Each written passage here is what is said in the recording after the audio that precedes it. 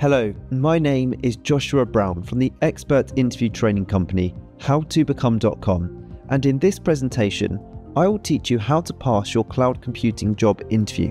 So if you have an interview coming up for any cloud computing job role worldwide, then please make sure you watch this video from start to finish, because I promise to help you to stand out and succeed. To achieve that goal, I'll start off by giving you a list of cloud computing interview questions that I strongly recommend you prepare for. I'll then provide you with example high-scoring answers to those questions to ensure you succeed at the first attempt. And for each top-scoring answer I give you, you will see I provide two parts. The first part, where I answer the technical part of the question, and the second part of my answer will focus on my experience. I'll show you exactly what I mean and what you need to do and how you can score highly in this tutorial, so stay tuned. Plus, I'll also make sure to give you some essential tips for passing your cloud computing interview before finally telling you how you can instantly download these slides plus 25 great answers to cloud computing interview questions in a PDF guide. And just very quickly, please don't forget to subscribe to my channel, because I want to help you to pass your interview by giving you brilliant answers to the toughest cloud computing interview questions, and I can only do that if you are subscribed. And please don't forget to hit that like button, because that tells me you find these tutorials useful. Oh, and don't forget to let me know the exact name of the job role you're applying for, so I can get back to you with even more tailored interview tips and advice. Okay, let's take a look at that first cloud computing interview question, which I recommend you prepare for. Explain the difference between horizontal and vertical scaling. When would you choose horizontal scaling over vertical scaling in a cloud environment? Now, this question is being asked because it tests your understanding of cloud architecture and scalability. It assesses your ability to optimize system performance under different scenarios. So in your answer, make sure you emphasize practical scenarios where each scaling method applies, highlighting decision-making and performance impact. Mention real-world examples to showcase your experience. So take a look exactly how I do that in my brilliant top-scoring answer to help you. Explain the difference between horizontal and vertical scaling. When would you choose horizontal scaling over vertical scaling in a cloud environment? Horizontal scaling adds more servers to distribute the load, improving redundancy and fault tolerance, making it ideal for handling unpredictable traffic spikes or distributed workloads. Vertical scaling increases the power of a single machine, boosting performance but facing scalability limits as hardware upgrades are finite. For example, in my last role, we chose horizontal scaling for our microservices-based architecture to ensure high availability during product launches, which improved our system's load capacity by 25% and reduced downtime risk. This decision also reduced infrastructure cost over time due to better resource distribution. Okay, the next question is this. What are some key factors to consider when deciding between a multi-cloud and hybrid cloud strategy?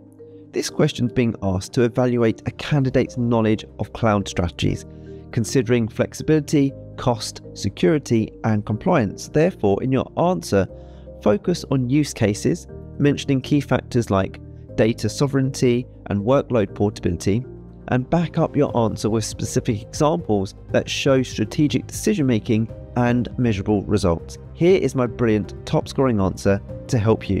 What are some key factors to consider when deciding between a multi-cloud and hybrid cloud strategy? When choosing between multi-cloud and hybrid cloud, consider workload flexibility, data sovereignty, compliance, and vendor lock-in.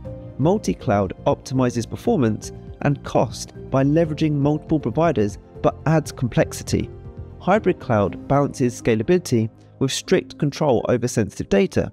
Security, integration challenges, and long-term scalability are also critical. For example, in my previous role, we implemented a hybrid strategy to meet GDPR requirements while scaling workloads globally, reducing costs by 20% and ensuring compliance across regions.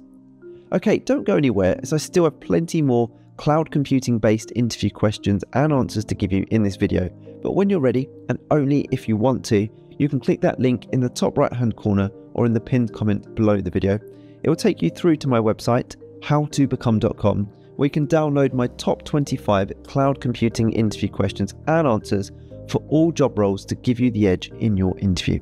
Okay, let's move on to the next question. Describe a scenario where you would prioritize using infrastructure as a service over platform as a service, and why? Now, this is a great question, and it's being asked to test understanding of different service models and their applications, revealing how much control you are comfortable managing. So in your answer, provide an example where full infrastructure control is critical, explaining the need for flexibility in managing custom applications or configurations. Mention security or performance advantages in your answer. Let's take a look at a brilliant top scoring answer to help you. Describe a scenario where you would prioritize using infrastructure as a service over platform as a service, and why. Infrastructure as a service is ideal when you need full control over your infrastructure, such as when managing custom applications or needing to configure and manage servers, storage, and networking. Infrastructure as a service offers flexibility but requires more maintenance, while platform as a service abstracts these elements, providing a pre-configured platform for developers. For example, in a previous project, we prioritized infrastructure as a service for a high-performance data analytics application where we needed control over the server configuration and security settings. This allowed us to tailor the infrastructure to handle large-scale data processing efficiently. Here's the next question. Can you give an example of a situation where cloud elasticity is essential and explain how you would implement it? Now, this question is being asked to assess knowledge of resource management and cost efficiency in cloud environments, especially in dynamic workloads. So my top tip here is to demonstrate the business benefits of elasticity by explaining how it improves performance and saves costs. Use a specific example to show how you implemented auto-scaling or similar features effectively. Here is a great top-scoring answer to help you. Can you give an example of a situation where cloud elasticity is essential and explain how you would implement it? Cloud elasticity is essential when dealing with fluctuating workloads that can spike unpredictably, such as during seasonal sales, event-driven traffic, or variable user demand.